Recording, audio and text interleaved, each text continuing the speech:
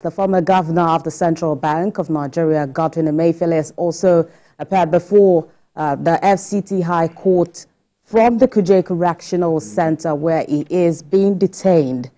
The trial is currently ongoing at the FCT High Court, and examination and also cross-examination of witnesses is currently ongoing. The court earlier granted Mr Emefiele bail in the sum of 300 million naira with 2 sureties in like sum.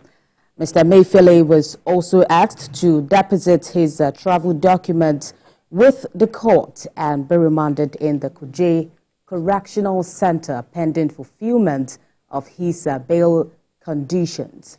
On the 17th of November, the Economic and Financial Crimes Commission arraigned Mr Emefiele on a 6-count charge of illegal procurement of vehicles to the tune of 9.6 billion naira. Mr Emefiele had pleaded not guilty to these charges.